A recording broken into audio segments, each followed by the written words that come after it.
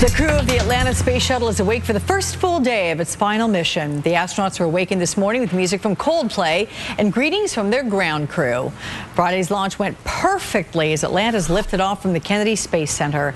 And joining me now to talk about all things Atlanta is Dave Brody of Space.com. Good morning to you, Dave. Good morning. I'm glad to see you because I guess I want to figure out why this is ending. The shuttle program run its course. Has it become too expensive? Both? Exactly. Both are true. The shuttle program did everything that it came to do, and magnificently, I will say. Yeah. But this thing cost a lot of money. Yesterday's launch, $1.5 billion by some estimates. You know, when this program started out, we were promised a vehicle that was going to launch 50 times a year for under $10 million per launch.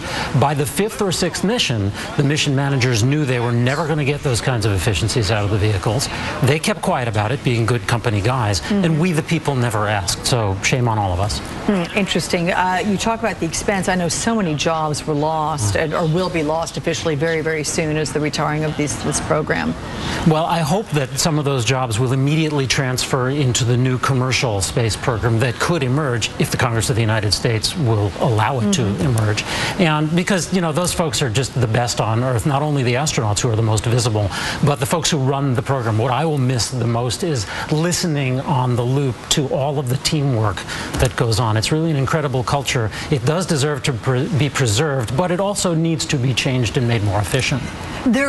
There have been suggestions we're about to enter a lost decade or so with regard to the space program. There's others who have refuted that. Where do you stand? I'm with the refuters. That was Mike Griffin who said that. I'm more with the new NASA administration who is seeing, you know, what President Obama wants to do, which is let's have some technology breakthroughs. Let's make NASA do what it's supposed to do, which is to explore the universe, leave the trucking function of supplying the International Space Station to private commercial. And if that model makes it through, and again, you know, it's having some trouble in the Congress, but if that model is put into place, yes, we could see an incredibly bright future, not just for exploration, but specifically for science, which is something that you don't hear a lot about, but that's where an awful lot of stuff has been done in the last well, there's been innovations years. in the shuttle program talking about improved digital cameras, cell phones, LED lighting. I mean, a lot of that technology was developed with the shuttle. It was developed in the shuttle era, but you know, the truth of it is there was some of that, but the shuttle, the flow began to work the other way. The shuttle was by far more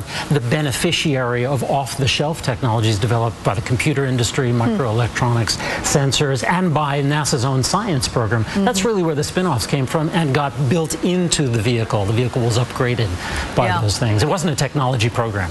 You talk about exploration. There's been discussion about returning to the moon, going to an asteroid, going to Mars. Yeah. That's talk. Do you think these are feasible goals? They're absolutely feasible goals. You know, we've proven that we can get around places in the inner solar system. Now there needs to be a will to do it, but we have to find an economic model that allows us to do it. That's more than just a jobs program. That's the way NASA has been run to its detriment for the last 30 years. It really should be a technology stimulus program. So yes, we should go to Mars, but that should be for breakthrough technologies. Go back to the moon. Asteroids, fascinating places. Not only are they coming to kill us, but they're also resource nodes. Also deeper places in the solar system. Europa, the moon of Jupiter, fascinating place. We can get there if we build a space infrastructure that's based on smart technologies instead of running essentially a welfare program here on Earth. Okay, well, Dave Brody of Space.com, thanks for weighing in. My pleasure.